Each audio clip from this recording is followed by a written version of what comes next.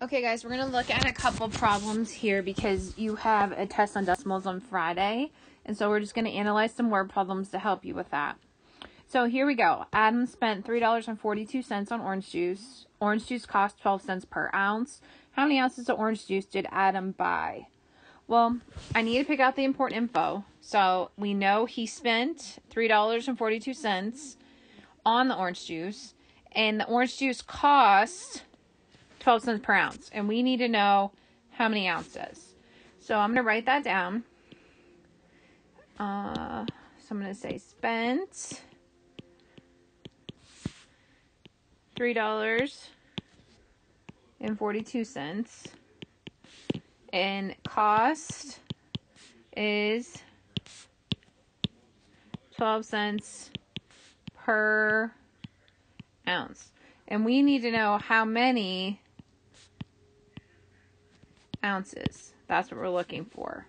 So in order to figure that out, we are going to take our $3.42 and we're going to divide that by the 12 cents it costs per ounce. Because I have a decimal in my divisor, I need to move that so it looks like a whole number.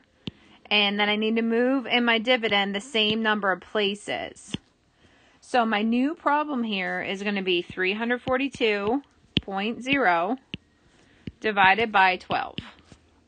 Well, 12 goes into 34 twice. 2 times 12 is 24. I subtract, I get 10. I bring the 2 down. 12 goes into 102 8 times. 8 times 12 is 96. I subtract, and I get 6. I need to bring this 0 down now. And then 12 goes into 60 5 times.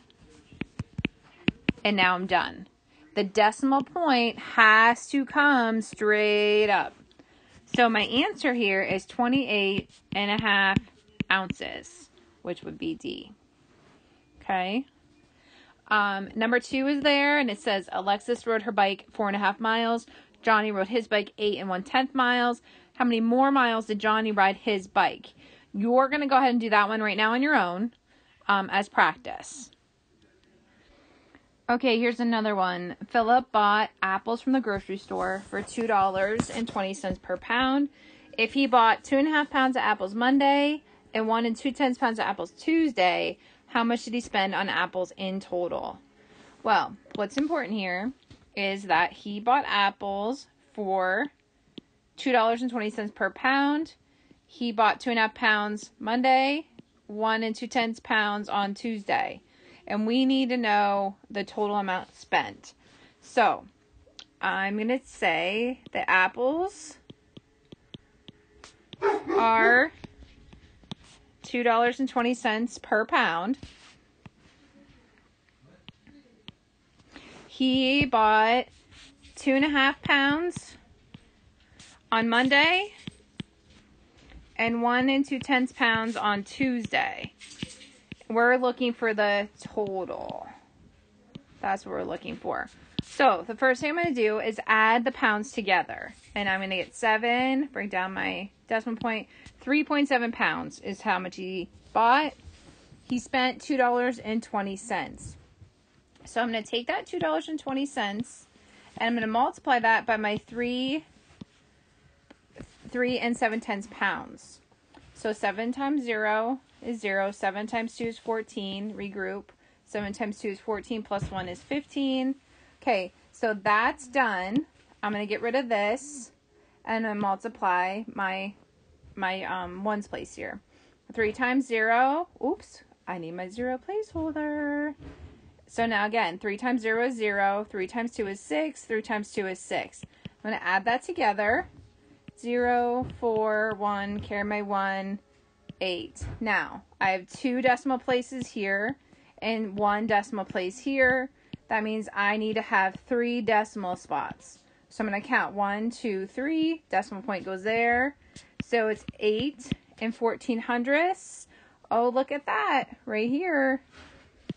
That's dollars. So he spent $8.14 on apples.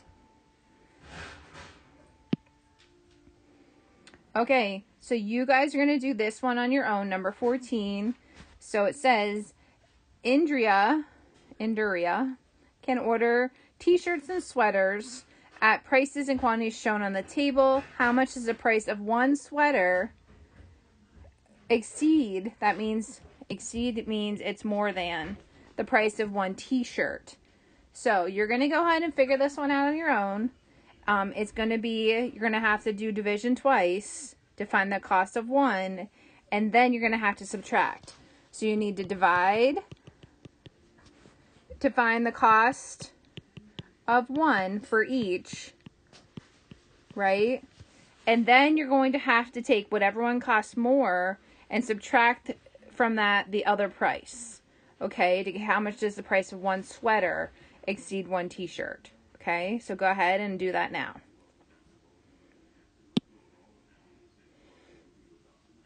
Okay, so we're going to look at this one. Emma is saving to buy a video game console that costs $249. She already saved $60 and plans to save $22 per week. How many weeks will she have to save enough money for the video game console? So first of all, we need to figure out what's important here. Well, she wants to buy the video game console and it costs $249. Okay. She already saved $60.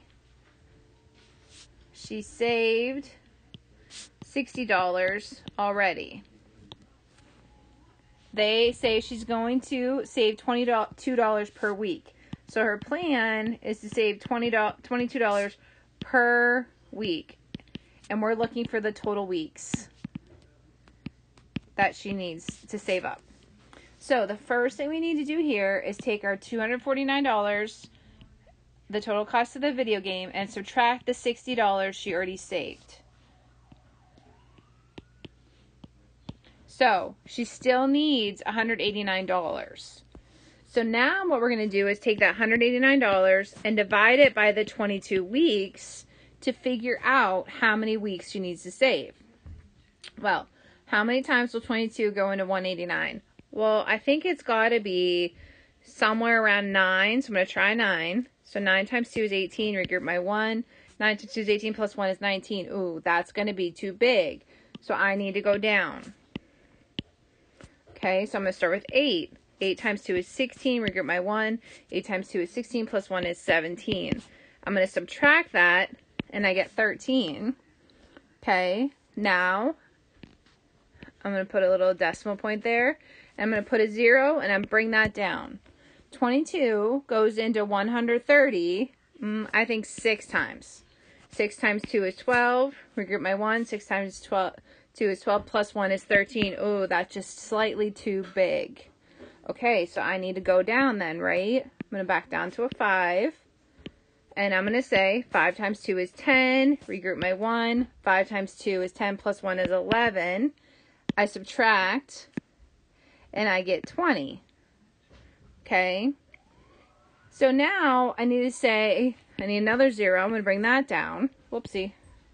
So I'm at 20, and I bring down a 0. Now I'm at 200. And that's going to go in 9 times. 9. I'm going to move this up so you can see what I'm doing.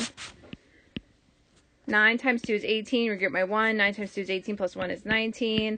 I'm going to subtract. I get 2. So this is just going to keep repeating. Okay. So how many more weeks is she going to need? Well, I'm at 8 and 59/100ths. Okay. I'm going to round to the nearest week. So 5 tells 8 to go up. So I'm going to say she's going to have to save for 9 weeks. Okay, you're going to try number 19 and number 20 on your own here. So for number 19, we say at the market, 2 4/10 of carrots cost $1.68, and 1 8/10 pounds of broccoli cost $1.43. How much does 1 pound of broccoli cost than carrots? How much more? So the first thing you need to do is you're going to have to divide, okay, to figure out the cost per pound of each. Okay, so you're going to have to take cost and divide it by pounds. Okay, then after you do that for each, then you're going to have to subtract. Okay, so you're going to figure that out for 19. And then for 20, 20 says, the prices of different items at a food market are shown in the table above. Kevin wants to purchase 2.5 pounds of beef and 1 8/10 pounds of chicken. How much will he spend? Well, for this one, you're going to have to multiply. So number 20, you're going to have to multiply, okay, to figure out the total cost for each. Then your final step will be to add together. Okay, so you're going to do that one on your own. Okay, thanks guys.